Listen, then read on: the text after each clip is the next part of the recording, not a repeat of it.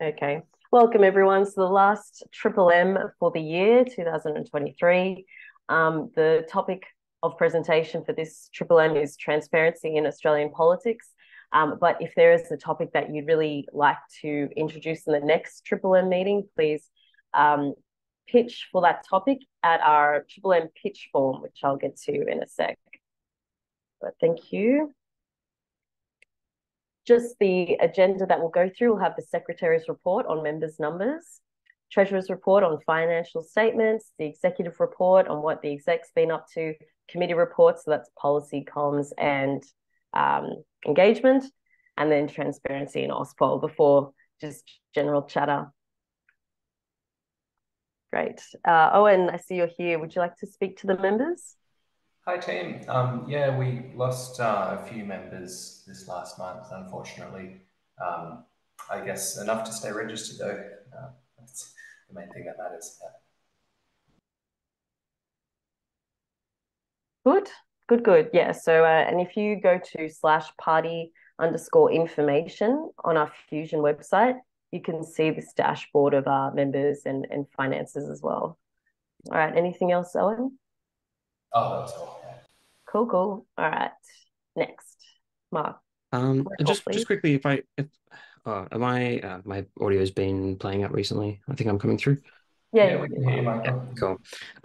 Just a quick question on the members. I've seen some of the emails sort of in the groups, but are we capturing or seeing if we can capture, maybe just make a note to see if we are able to capture request the reasons for departures when possible. I think I've seen a few where we sort of just process and thank them, but might be good to see if we can get some additional feedback there. Yeah, for the ones I process, I always ask them what their reason is, but I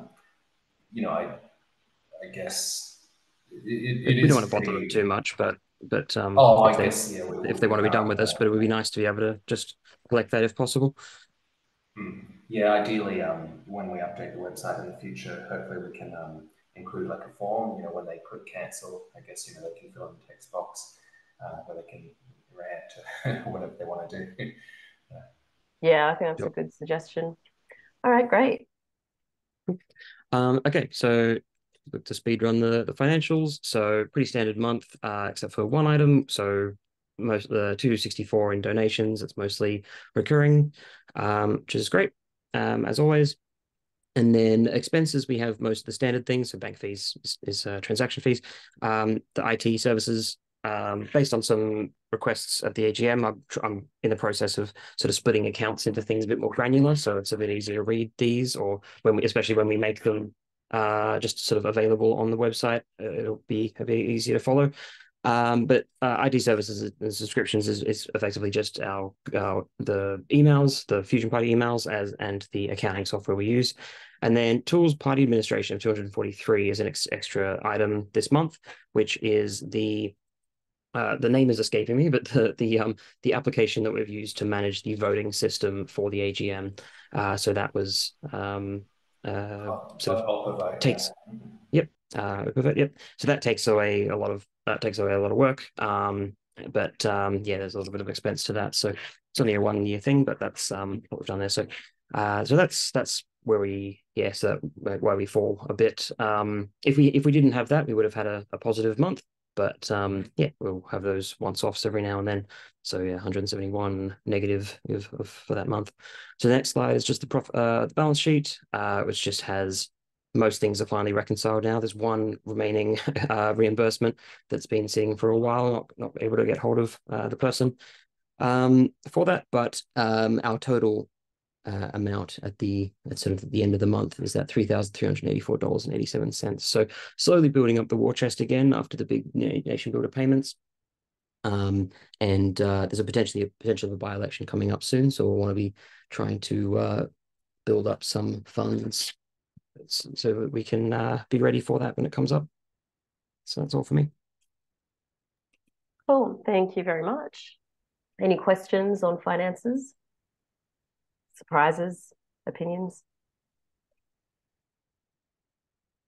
Great. Okay. Executive report. So just a reminder that we have a fortnightly executive meeting, which is open to our members to observe. Our next meeting is actually tomorrow night at 7:30. Just an update on the AGM that we had. So we had 2 meetings for the AGM. Just this quirk of our constitution, we have certain quorum numbers and we never meet them, so we always have a supplementary one. So we did that and we voted on proposed constitutional amendments. One was passed, version 1.5. There is a vote currently happening on the new Fusion executive candidates. So as Michael mentioned, the OPA vote that we're using, you would receive some emails, at least 2 by now, asking for your vote. And that voting will finish very soon because we only have 2 weeks. So make sure you get your votes in because that will compile the Fusion executive going forward from the end of this year to 2024. And if you ever want to contact us, our email is at the bottom. I've just put a point about conduct your due diligence for the voting of the Fusion exec candidates. And so what I mean by that is on the next slide, just a bit of a guidance, suggested questions to look into, because this is not something that we do formally, but always is good to do your due diligence when you're voting for the new exec. And yeah, I'll be posting these slides to our YouTube video as well, so no need to memorize or take screenshots here. Okay, so committee reports. For engagement, we have a Google Events calendar, which we share on each of our monthly newsletters.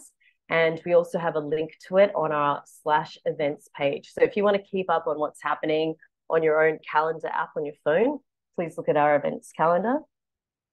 We've been having meetings for state-based coordinators, new volunteer inductions, and candidate information sessions.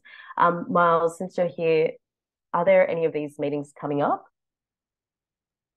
Yeah, so the next candidate information session will be in early next year in February, and we'll have monthly volunteer inductions each month as well. There's also a new workshop which we've just started discussing as of the last few days, which will probably jump in the mix as well, which will be some policy dev related trainings. I'm hoping we can put those together and kick those off, and that's related to Michael's updates to the policy dev moving forward.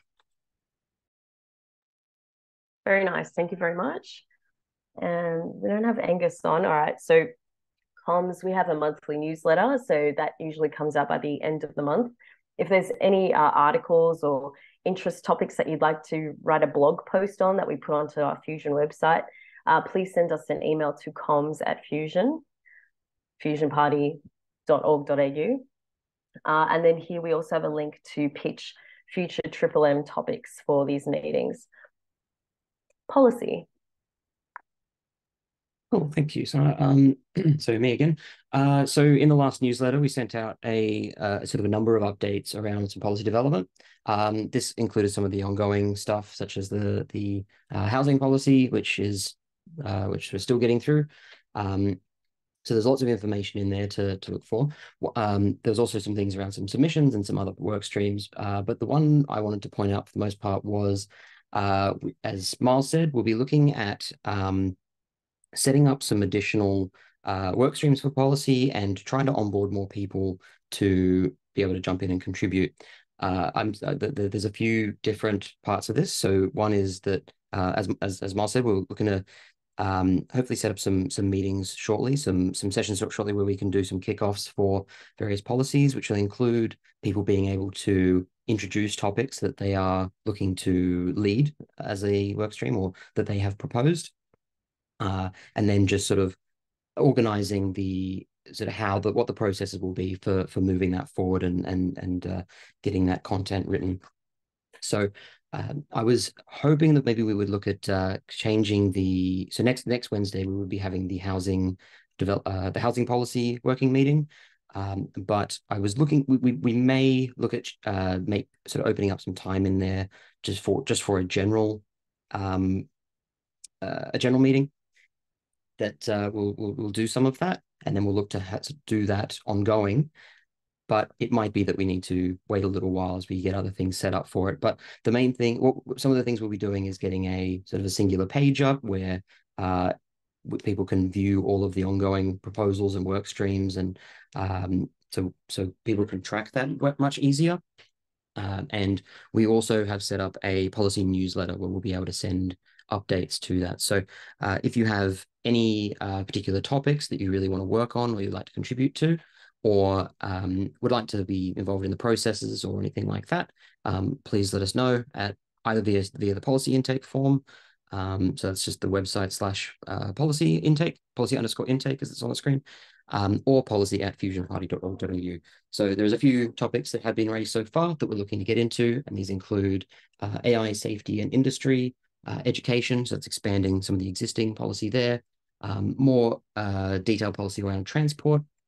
There's a already pretty developed proposal from Angus on smoking and vaping laws, and there is some interest around nuclear energy and expanding some of that policy as well. So again, let us know if you're able to contribute or if you'd like to, and keep an eye out for those further updates. Great. Thank you very much. There was a lot of info there. Anything that piqued anyone's interest, or you'd like to ask a question before we move?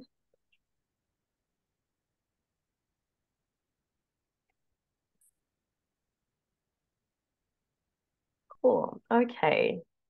So now it's the topic for the Triple M, and it is 7:12. So we have raced through that, and I don't think this will take all of the rest of the hour. But I wanted to speak about transparency. It's an area of interest that's really important to me, and I think it's important to everyone, no matter which part of the political divide you're from. We saw it at the federal election. I've always felt like UAP has been a threat to fair democracy because we know it as a Trojan party for the Liberal vote. But we saw this interesting outcome in the federal 22 election where people were so enraged by how the COVID pandemic was managed. People didn't feel like there was much transparency in how decisions were made and how things were managed, that people just went the other way, overcorrected, and really wanted minimal government involved in affecting their lives. And so people started to turn to the UAP and the anti-vax stance, which is fine. I don't really want to get into that debate.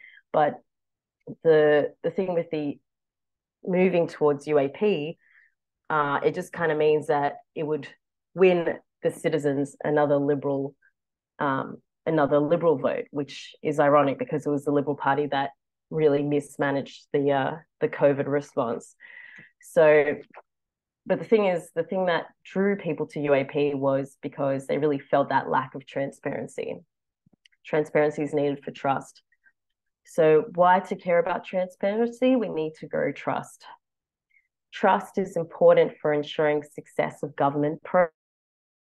So the lack of trust is seen as a measure of the willingness of citizens and business to respond to public policies and contribute to a sustainable economic recovery. So why trust is important in government and for politics and for political parties is if we don't have trust, we don't have that public goodwill that they will listen and I guess cooperate and work with the political structures that we have in place.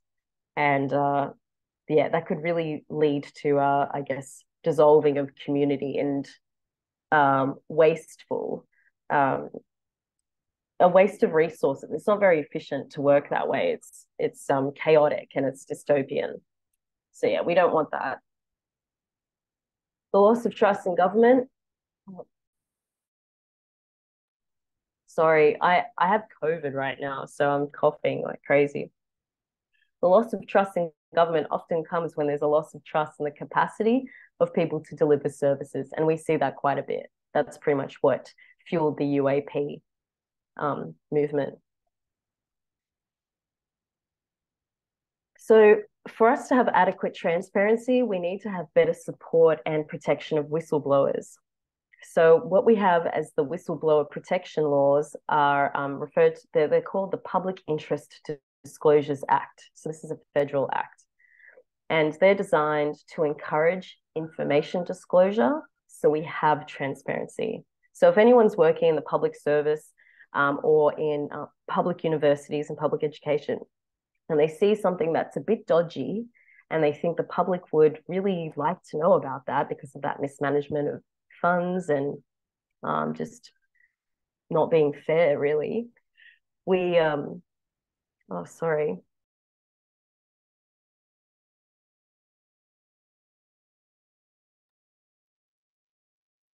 We want to protect them to be able to disclose that.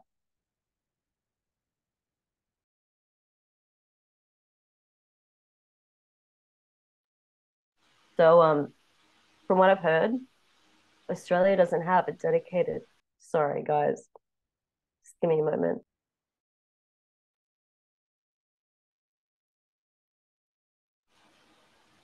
Sahar, when you're back, I'm curious, you mentioned here one of the dot points, the no low cost legal assistance. Are you saying that's a good idea or that it already exists? I'm curious to know. Thanks for that. I really, it's not good. Don't catch it. Anyway, I heard your question, Owen. Thank you. So from what I've seen, Australia doesn't have a dedicated body to educate, empower, and protect whistleblowers. There's definite bodies that can provide that education, but we don't have a dedicated one. So we have the Commonwealth Ombudsman, and I found the New South Wales Ombudsman very helpful. They provide a lot of information about the PID Act. But what's really important is being able to offer no or low cost legal assistance. And the closest thing that I've found is this one here.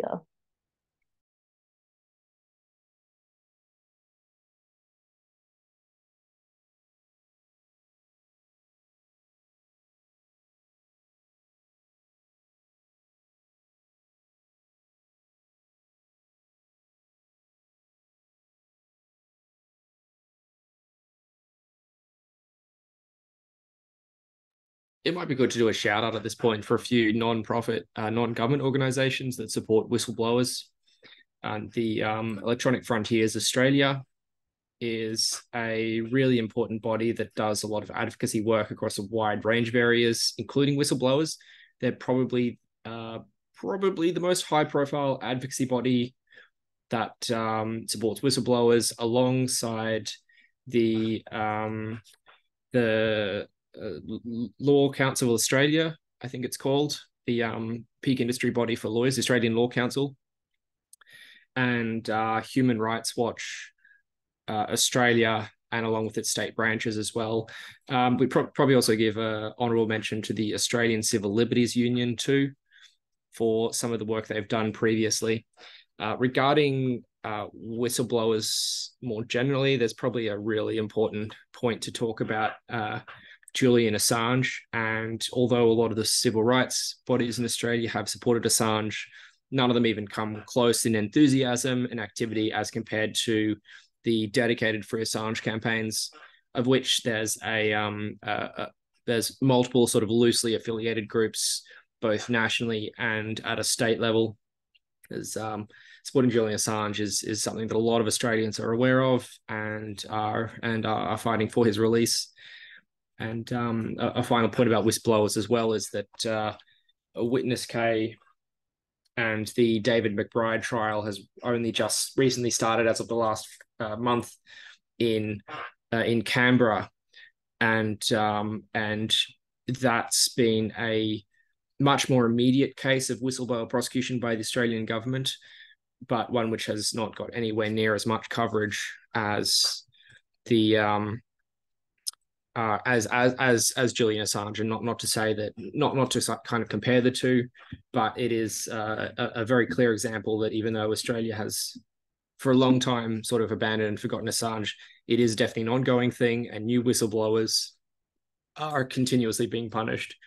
And David McBride's decision to enter a guilty plea is, I think, a very sort of poignant or telling moment there, where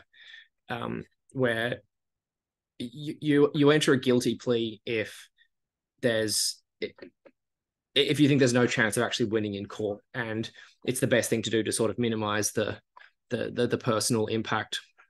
And so that's extremely disappointing that the legal system would be so strongly stacked against whistleblowers. And I believe it was the EFA put out a press release on the David McBride trial, specifically saying that, pointing out that this would have a very, very negative impact on any whistleblowers in future who want to come forward. And this really should be a cross-partisan issue, as anyone who professes to be a classical liberal or adhere to classical liberalism should really be supporting civil rights and civil liberties such as this, as well as supporting the individual standing up against government and corporate tyranny. But it's very sad to see that the Liberal National Party are almost as enthusiastic as the Australian Labor Party in prosecuting whistleblowers. Thanks for covering for me, Miles. Yes, very important points. And those are very notable examples of whistleblowers as well, which I will mention as well a bit later. So, Owen, you had a question? Oh, yeah, I was just curious. David McBride, can you guys remind us, sorry, what did he reveal? Who's this, David McBride? Yeah. So he was exposing war crimes in Afghanistan, not related to Ben Roberts-Smith, but the tragedy with that is he doesn't have whistleblower protection because it's a national security disclosure. But the thing is, it was a public interest disclosure at the time, and it's not a public interest to continue to prosecute him.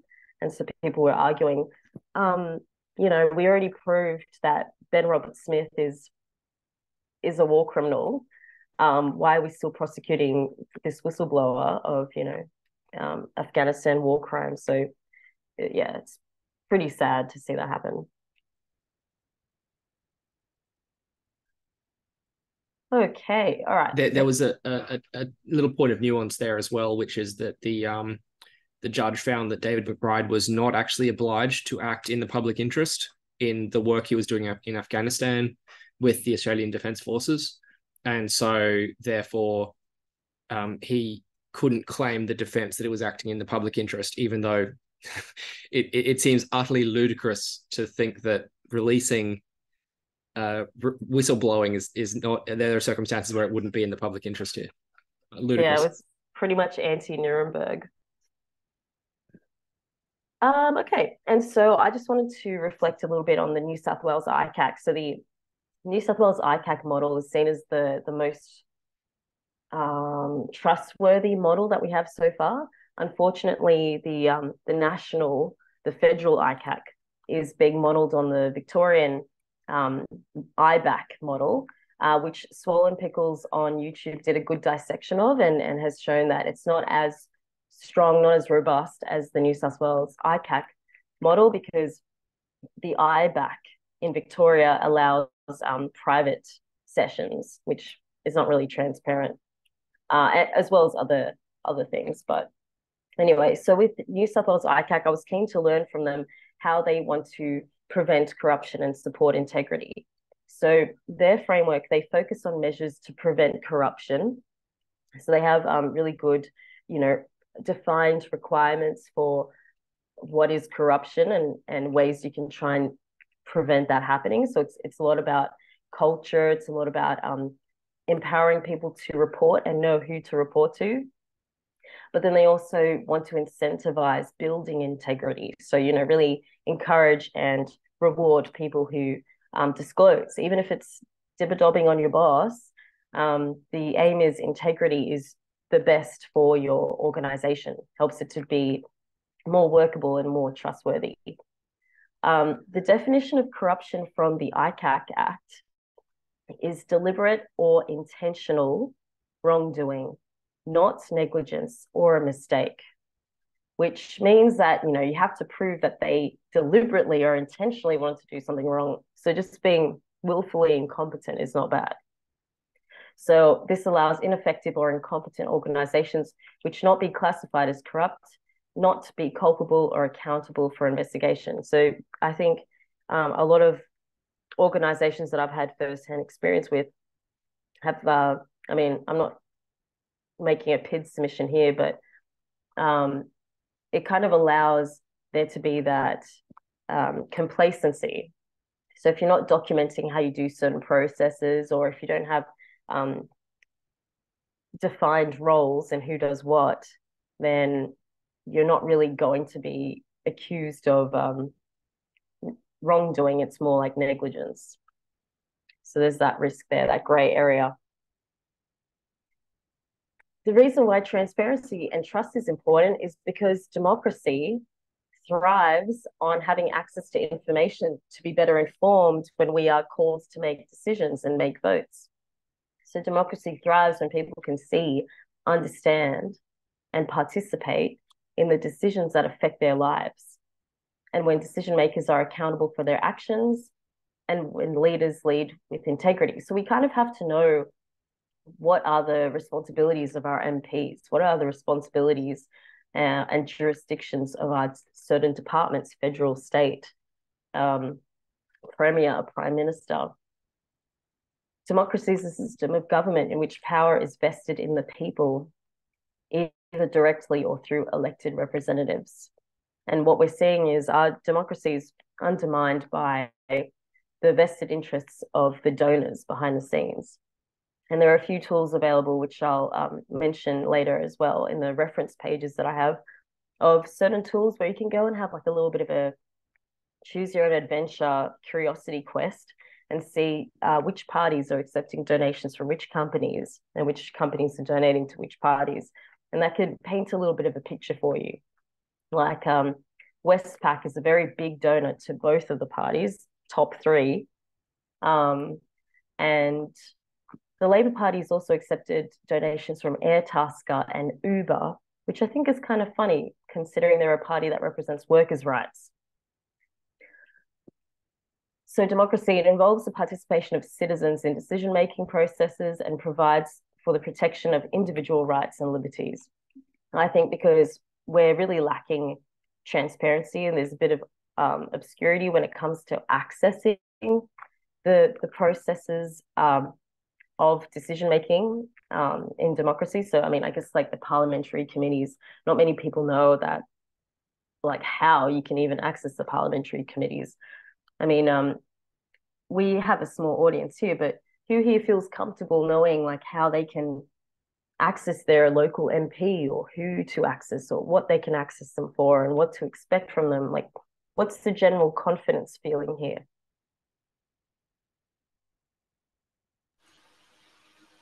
Yeah, I agree with you that like you could, I guess, find their personal website, send them an email, but I guess like I'd be surprised if I actually hear back from them themselves. It would typically be a staffer who gets back to me within like 3 days.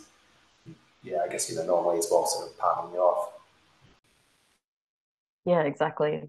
Anyone else relate to that? Any experiences like that, emailing their MP? There's generally it's generally noted that a lot of most representatives do pay attention to their contact forms and things like that. And that sort of contacting MPs can be effective. But I think more about knowing about their decision-making processes and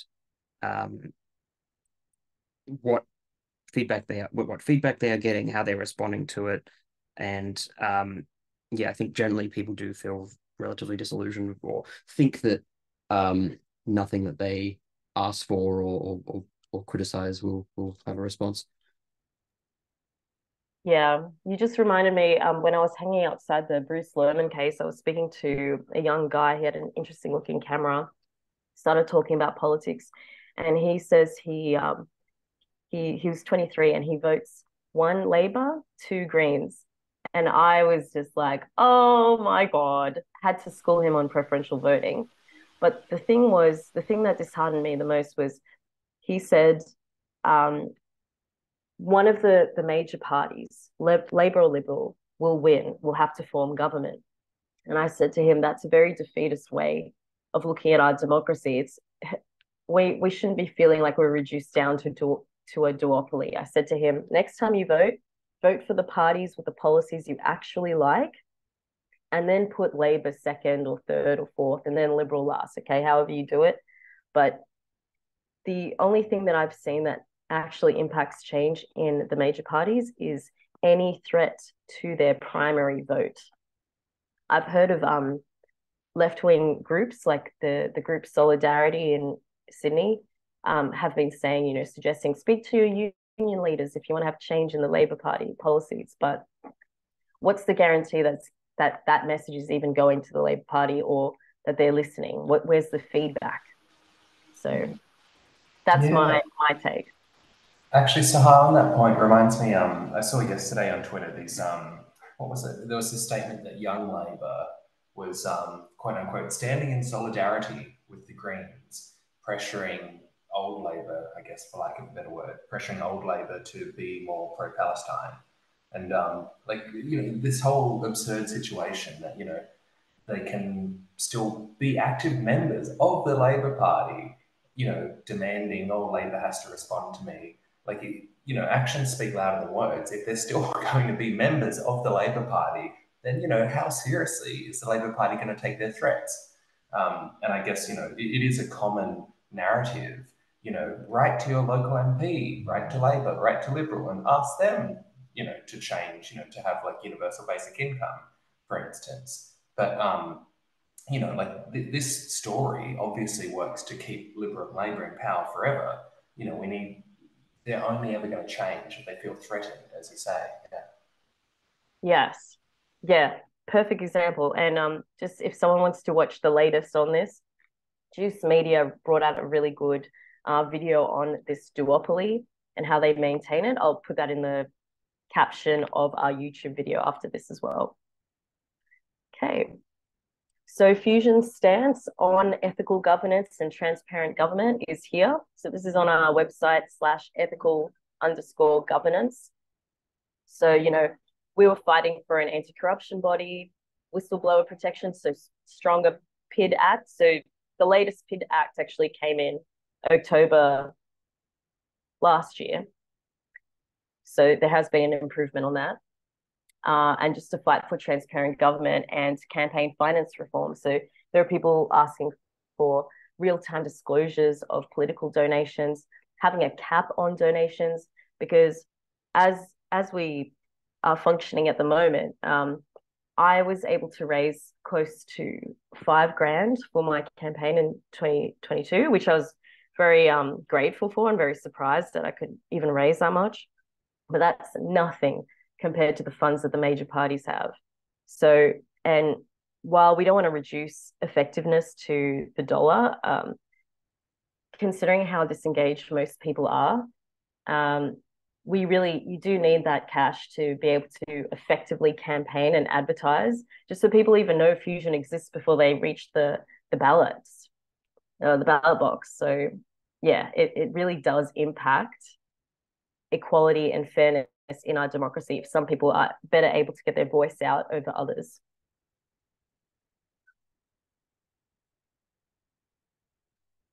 I'm just curious for some of the people that are in the meeting, how long have you been part of Fusion? How did you first hear about us?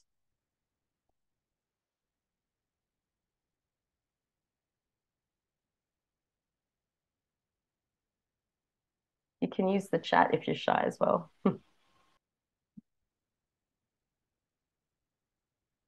Well, okay, that's fine. I'll just move on. Cool. So part of the donation reform is having a cap on campaign spending. So currently there is a cap on campaign spending if you run an election in New South Wales, the ACT, or Queensland, so the state-based elections. There are the suggestion of a cap on donations, $2,000 from the Centre for Corporate Public Affairs, and the need for real-time disclosures. These are requirements for donation reform. Sahar, just quickly on this, these are your suggestions, aren't they, as opposed to, I guess, official Fusion policy? No. So real-time disclosures is a current Fusion policy. Yeah, I agree, yeah. and cap on campaign spending. So this is something that, well, yeah, all of these are part of fusion policy. Yeah. Oh, okay, sure. I'll have to read more about that. It's just, I guess, yeah, it doesn't strike me as necessarily a good idea because I guess, if a new party comes along, they're the ones who most need to spend money. And so, if we need to spend all this money getting the word out, I guess, look, how can we justify the cap? I guess maybe if you're looking at it from the perspective of like Liberal and Labor have lots of members, they would logically get more donations, and that gives them, an unfair advantage. Um, yeah, I don't know. I don't think it's obviously a good idea to impose a cap. Yeah, I think at the moment, the way people see it is you're free to raise as much money as you like. So at least if we put a cap, then that evens the playing field and is less of a motivation for lobby groups to be sleeping in the pockets of our MPs, There's no reason why a new party would be able to spend more than a legacy party. The amount of inertia that Labor and Liberals have in terms of political inertia means that they attract the vast majority of donations. So unless a new party was able to start up, which is able to donate more than, the hundreds of thousands that the parties get currently, then it wouldn't happen, and it never has happened. Oh, but I thought with Clive Palmer and Climate 200, I thought they were getting massive donations. Clive Palmer is a billionaire vanity project. Every other single billionaire in Australia donates to Labor or Liberals. Climate 200 is not a party, first of all. Secondly, they don't actually take centralized donations. They coordinate between all of the different individual movements. So donators are channeled towards those rather than any one sort of central single party. So unleashing the donation caps wouldn't do much for them. Similarly, sort of adding in donation caps that they're not actually getting huge amounts of money. The reason why the Teal independents did well is because they have really effective campaign management and which works on a grassroots organizing basis. And that does far more for their success than money ever does. It would be really good to be able to pay our campaign managers and campaign organizers as well. We're running just on the smell of an oily rag. So yeah, that's it. So this is just a visual framework of how I see trust, integrity, accountability, transparency all working together. So this is just for interest's sake. It's not really to prove anything, but and I've just made a bit of a list of accountability corruptive factors and transparency corruptive factors. So this is more like a checklist that if you're in an organization and you're seeing secrecy and collusion, you're seeing poor data quality, you're seeing lack of consistency and gatekeeping and things like that. These are all things that undermine your transparency, your ability to be accountable, which then impacts your integrity and then impacts your trust. So just a curiosity to look at in your own time. Some notable events I want to cover were, so currently we have a COVID-19 inquiry on the response and recovery. I have a link here for the terms of reference. So of course, COVID-19 was a huge triggering event for a lot of people for many reasons, and people weren't happy with how it was managed. Miles, do you have a question? Yeah, so the Effective Altruism Movement is actually coordinating a series of workshops to write responses to the COVID-19 pandemic. It'd be, I think it'd be good for us to promote them as a rationalist movement, which aligns pretty closely to a lot of the values and ideas discussed in Fusion. I'm just trying to find the dates. I think it's happening. There's a bunch all around Australia happening at the moment, but I know there's one in Canberra, there's one in Brisbane, there'll be one in Melbourne as well. Cool. Very good shout out. Awesome. All right. Other notable events. So this one might not have been this was a bit under the radar, but we had Richard Boyle and the ATO. So whistleblowing on the ATO, and that's what led to all those what came out about PwC and all those questionable contracts. So there's an article about him. So just to remind people though, whistleblowing happens when it's public interest. So if you're working in the public service, public university, so not necessarily if you're working in a private company, but if that private company has an impact on the environment, so if it's a public interest, for example, for the Environmental Protection Agency, you can do a disclosure there, but you'll notice that a lot of these are public interest disclosures. They're what impact or are from the public service. WikiLeaks, yeah, infamous. Julian Assange, an Australian, he's just has not had a break. So he was indicted on 18 counts of violating the Espionage Act for hacking the government computers. How cool is that? And published a whole bunch of classified secret military diplomatic documents between 2010 and 2011. So we have a link here, action.assangecampaign.org.au. So that's one that's happening and active in Australia right now. Highly recommend you sign up to that to support him. Do you have another question, Miles? No, sorry, I forgot to lower my hand. That's right. Cool. Other ones. So Troy Stolz. So he is terminally ill right now, dying of cancer, but he's been busy exposing Clubs New South Wales because they've been involved in failing to comply with anti-money laundering and counter-terrorism financing rules. So Friendly Geordies and About a Boy, I think, or who was it? The other YouTuber. They had this thing where they were like going to the pokies and they were being as blatant as possible that they were laundering money, because that's a way that people launder money. They take in questionable money, put it through the pokies, and then request the money to come out, and that legitimizes the money. So there's an example of money laundering there. David McBride, yep. So he was revealing about the war crimes that were happening in Afghanistan, but just recently he pleaded guilty, which was very sad to see. But he looks very confident, so fingers crossed. I think he's going to have to go to jail for the rest of his life for that. So it's pretty bad. And then this is not one that people have called being a whistleblower, but since I've been observing the Bruce Lerman defamation case, Brittany Higgins, you could say is a whistleblower because she, allegedly was raped at Parliament House. She went through the processes to, report it, but obviously they didn't manage it well internally. So she whistleblew on Parliament House and their practices when it comes to work health and safety.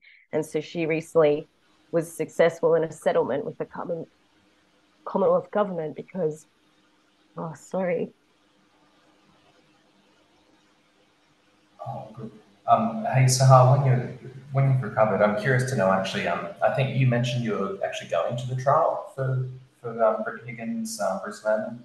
I wonder what your thoughts are on. I'm very suspicious about Bruce Lerman's power and influence. I mean, in the case now, for instance, someone has pointed out that he has 4 barristers, and even apparently billionaires don't bring along 4 barristers to a trial. And it was revealed that Channel 7 is paying his rent, and he was working on top secret projects even as a young graduate. And many people are asking how come he shot up the ranks so quickly, and where's all this money coming from? And yeah, very good questions. I think it's been a very interesting case to watch for many reasons. But just to finish what I was saying, so Brittany Higgins was successful in reaching a settlement with Commonwealth government for about $2 million because they admit they had a duty of care, which they didn't uphold. But to your questions, Owen, it's been very interesting going to the courtrooms and seeing Bruce Lerman in the flesh. It just really it's weird because he's been used as such a political symbol, bit of a cultural tool. And then just to see him, he's just a average person, you know. But from what I've learned, he started in Parliament House as an 18-year-old, so he was volunteering and he just worked up the ranks. So I think he's 28 now. But I don't think he's the most. So one of the testimonies today was about how one witness had met him on that fateful night at the dock, he had said to them that he just applied for a job at ACES. And she was just saying that that's the stupidest thing anyone could do. If you're applying for a job at ASIO or ACES, you're not going around telling people that. So I thought they explicitly tell you, keep this a secret. Yeah. So maybe he was lying, maybe he just has no idea. I don't know. But I'm listening to the case as objectively as possible. And I don't think I'm not going to make my own decision. I'm going to wait to see what the judge says. But I think it's really interesting seeing what this case is doing because so at the moment he's suing Channel 10 because of the story on the project, but he's quite backed by Channel 7. And I would speculate to say that Channel 7 is paying for his lawyers. And I mean, Channel 7 was backing Ben Roberts-Smith as well. That was proof, wasn't it? That Channel 7 was paying for his legal costs. They're paying for his apartment. Was it proven that they're also paying for his legal costs? Okay. Oh, yeah, that's right, the apartment. But the apartment was such a ridiculously high price. It's like, why? I think it's a 3-bedroom apartment in the Northern Beaches for $2,500 a week is what Channel 7 is paying for a year. Pretty good. But yeah. That's the that's the way that people like him get treated. They fail upwards. Yeah, definitely. Have anyone else been following it and have any hot takes? He's from Queensland. He's from Toowoomba, I believe. If you get to know that there's if you get to know young Liberals usually they come up through university or simply go straight into working in staffers' offices.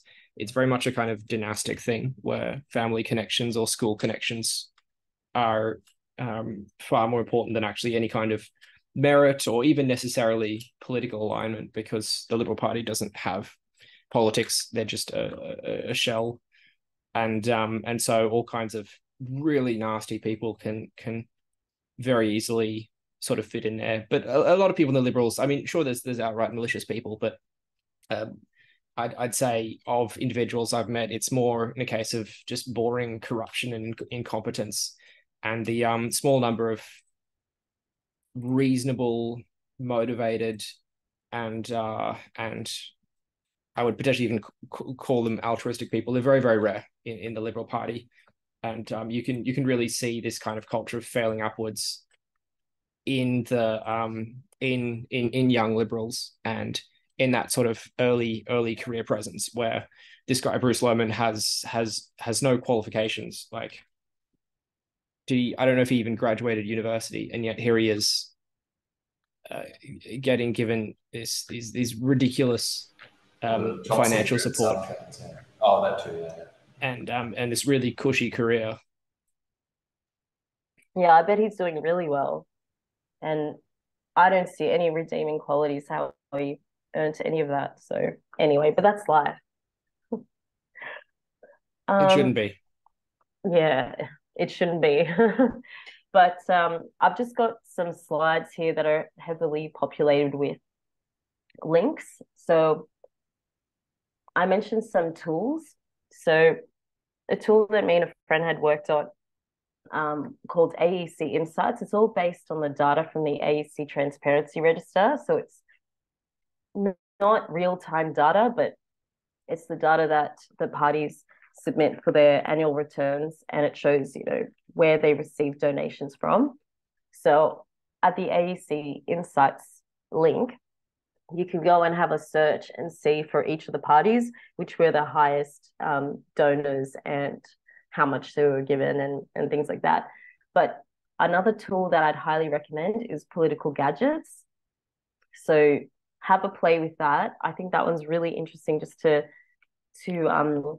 follow your own curiosity. If there are certain companies that you want to know if they've donated to your favorite political party, you can look at Political Gadgets. And there's heaps of other things. They have like this, what's his name? Who's the alcoholic deputy prime minister? Yeah. Barnaby Joyce. Yeah. I'm just looking at the site now. Yeah. So they have like a Barnaby meter, so you can see how different MPs vote, like how they're comparable. Another one to shout out is Right to Know. So they were great. They were like the first people that I had ever heard of who were sharing things openly. So they share things like freedom of information requests and the replies that come from them. The replies aren't really that useful, but it's really good that there's a database that's keeping track of this stuff. And I want and would like to see more of that happening. The Hansard is the official like minutes of what happens in Parliament. So if you really want to look up anything that Albo has ever said, you can look in the Hansard. And then this one, if you have time between 9 and 5 during the weekdays, Watch, Read, Listen is a good way to watch the Senate inquiries and the budget estimates and things like that. Let's see. So just a few transparency advocates here. Centre for Public Integrity, Transparency International. So they have a rating system. Australia, I think, is ranked number 14 at the moment in the world. And the Australia Institute, they're great. They also have a democracy and accountability research wing. And then on YouTube, we've got a few videos if you wanted to just learn the basics. So a few definitions and some podcast episodes that I listened to and I thought were pretty interesting. Reports and studies, and a tool here, Transparency Portal. So the Transparency Portal is a government website. So, but even Predovic, so he's the guy behind Political Gadgets, he was just saying that if one thing the government could improve on is to avoid using PDF files, because it's really hard to extract data when you're dealing with PDFs. And that's it for me. Is it? That's a really interesting point. Is that guy, what's that guy's background? Who said that? No, I agree with him. I've tried to read PDFs for wine menus, and yeah, there's lots of quirks. If it's just raw text, it's fairly easy to extract the data from that.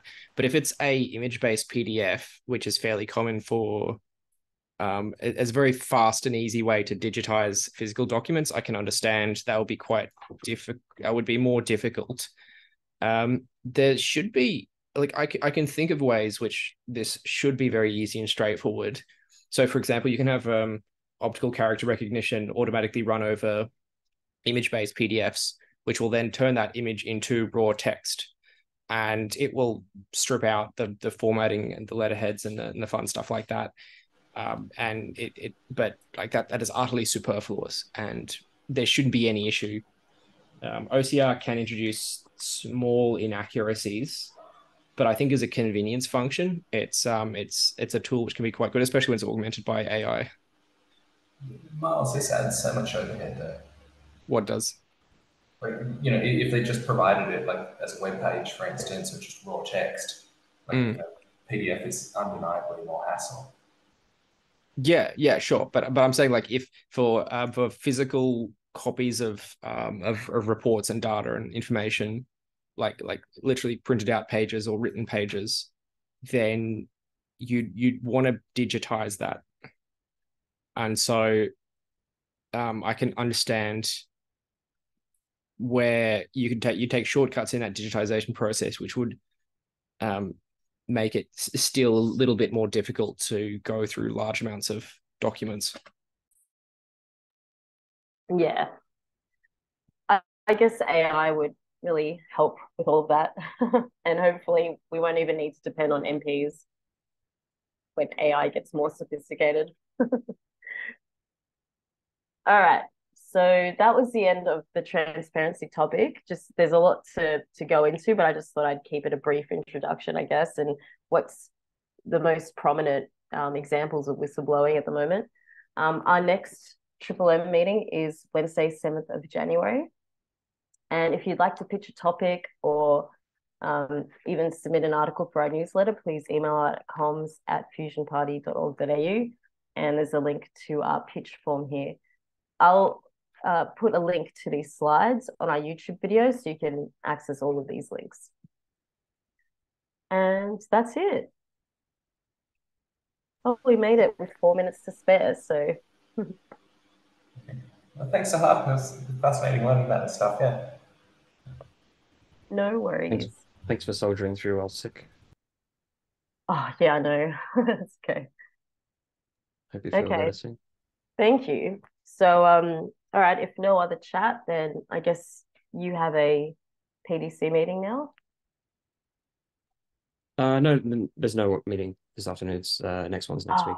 Okay, sorry, I got that wrong. Okay. So next Wednesday. All right. Thank you, everyone. Have a good night. Thanks, guys.